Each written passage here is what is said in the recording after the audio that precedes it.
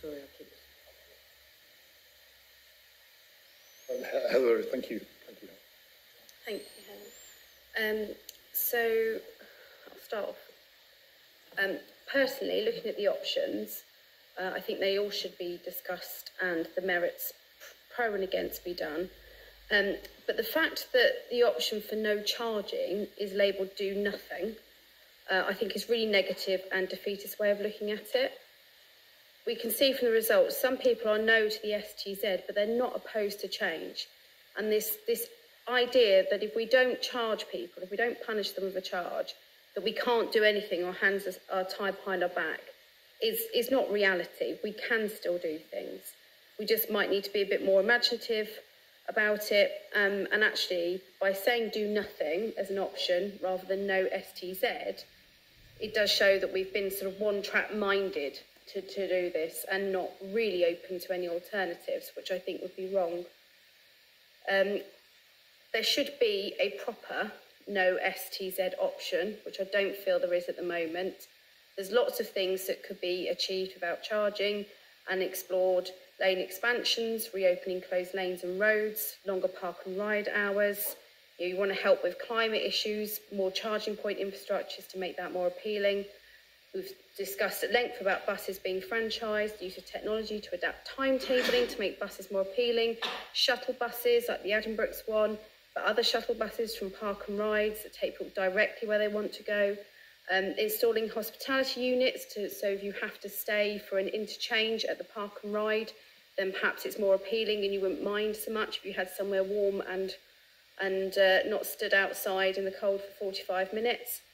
Actually making the services that we have better. The park and rides in particular need a lot of improvement. We haven't fully, in my view, looked at the impact that the railway station at Addenbrooke's will have. We know that's coming along online soon.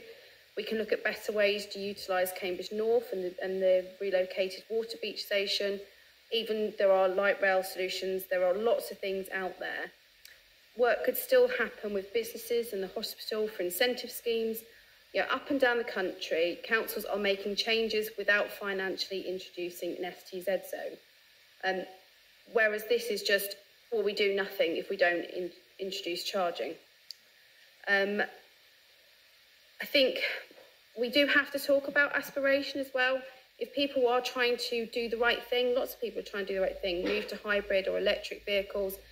And so I wouldn't be keen on exempting some and not others, but I don't think we should be charging them. And actually what you're doing is trapping people in those cars for longer, which seems really counterproductive if you want to do this for the environment, as I know some people do.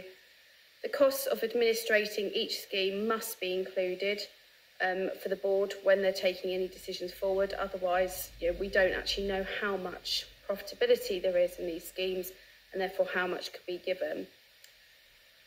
People wanting to start up businesses would struggle. We've heard of other struggles as well, and the Cambridge Resident Group, I know, sent documents out to all of us. I thought what really stood out for me was how far-reaching. We had NHS, we had university departments, we had John Lewis, lots of people, Age UK, showing concerns about it. We've had a big debate on low incomes. Actually, we know that it's a very small number of people that don't have cars. And those people, we know there's quite often areas of deprivation, so we could target more bus support there. There is a new tax that's already been put on people, so that money could be used for that. There's lots of things that could be done under the current funding and the sort of capital costs that the GCP could fund, which aren't being explored and not being put into this. It does say like other funding could be made available, but they label it do nothing. Cambridge is meant to be a place of innovation, and yet more buses is a very 20th century solution. I will get on a train for long journeys, sometimes even if it takes me longer on the train than in car, because I can work on the go on the train. I'm not losing those work hours. You don't have the same facilities and infrastructure on the buses. There isn't the plugs to plug in your laptop or Wi-Fi, etc.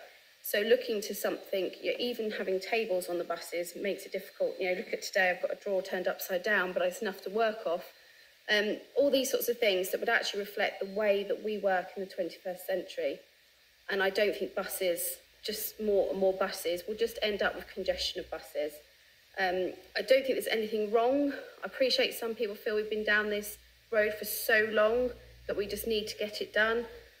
I understand their desire to achieve something. I have the same aspiration in resolving these issues that we face. But I do think that the STZ is a mistake. I think the fact that if you put this forward without giving the consultation results and we don't give it a proper alternative would be really damaging for all of our reputations, especially as it's already been vetoed that there wouldn't be a referendum on it. So we need a proper STZ, no STZ option on the table for the board to consider. Thank you, Chair. Thanks very much, Heather. I'm not sure that's something really the officers are equipped to respond to, because it's quite a political statement, really. So I think we'll have to note it. Chair, a lot of the statements in here have been political. I don't see why you're pulling mine out. Well, the other thing I was going to say was that those were the sort of points we were capturing from you in our last meeting, which we did, and no one agreed with you. So I think the response I would give is that you mentioned some very good ideas, but they require a magic money tree. If colleagues had charge of this, none of those things ever did happen. And secondly, the key facilitator for all of the changes we're talking about is the reduction of congestion. Unless we can achieve that, then we're not going to be able to make many of those other improvements. But thank you for your speech, and it is noted, everyone has heard it, but I don't think there's anything the officers can really respond to there. Unless I'm wrong. Thank you. So let's... Chair, so can I clarify that there's absolutely nothing that can be looked at in working up an alternative or even changing the name so it's something more, positive and rather than don't do nothing? I'll ask officers to comment on that point. Sorry, we can perhaps more...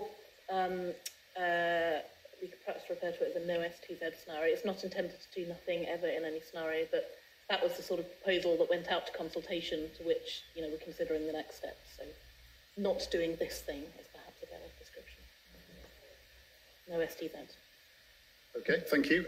So, Helen. Take one more, which was Helen. Yeah.